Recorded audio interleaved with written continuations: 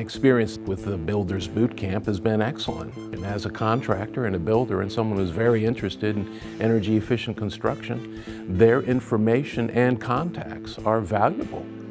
I've been looking forward to this for a year, and I finally got here. I'm excited. My experience was great. I got to sit in on some sessions that taught me a few things that I didn't know previously, and was able to delve into some areas that in other training sessions only touched lightly on. So that was pretty cool. I'm Rick Karg, RJ Karg Associates and Residential Energy Dynamics from the state of Maine.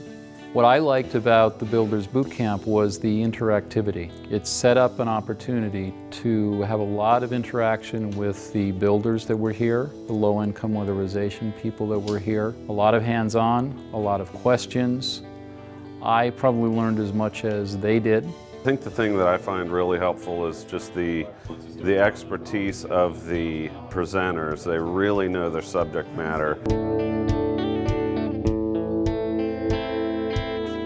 I really like the hands-on part of the testing and everything, because that's something I've never done.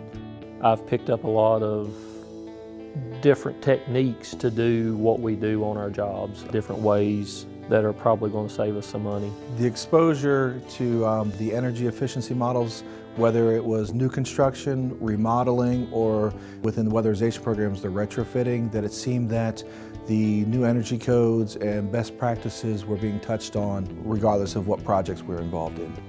It's getting to meet people from all around who are doing, different kinds of work.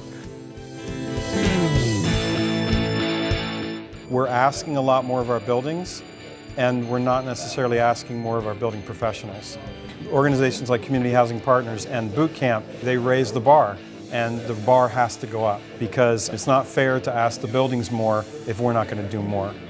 We're currently venturing out into private jobs, and we weren't aware of the codes, so now it's helping us out a lot.